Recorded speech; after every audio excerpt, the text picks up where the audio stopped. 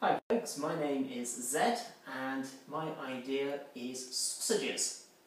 But not just any sausages, fish sausages. Strange, but true, and quite delicious once you get over the initial idea of them.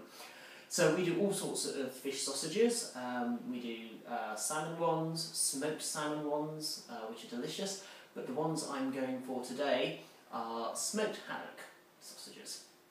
And they're fantastic. I think they're healthy, they're a great way of introducing fish into your diet, and they're really versatile. So you can use them for anything. You could have a smoked haddock sausage with all those smoky, strong flavours as an alternative to the rashers in the full Irish breakfast, or you can dress it up and put it on top of a bed of wilted spinach with some posh sourdough toast underneath and a bit of foamy hollandaise sauce on top, and you've got a really posh starter, so they're really versatile.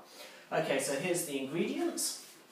We have some lovely naturally smoked haddock, see a nice pale yellow colour, none of that horrible bright orange, neon orange stuff, and that's from Kay O'Connell's Cork's most famous fishmonger.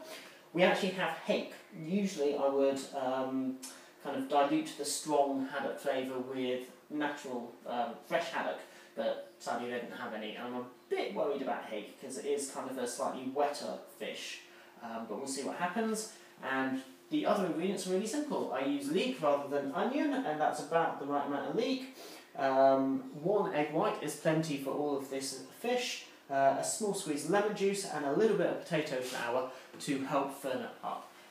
Potato flour is good for kind of keeping it celiac and gluten-free, celiac-friendly and gluten-free. So that's it, that's the ingredients. In terms of what I'm going to do, basically I'm going to slice up the fish into about 1-inch squares, something like that, and put it in the freezer for about 10 minutes or so, just to get it really nice and cold, and that way it slices up better. Then I'm going to put it in the liquidizer along with into the food processor to mince it along with the leeks and a little squeeze of lemon juice and seasoning. And then what we're going to do is kind of put it on a long piece of cling film and roll it up into one very long sausage. So with this much fish, I'd say we're going to get a sausage about 1 metre long, and we're going to twist it into individual sausages and gently poach it for about 10 or 15 minutes.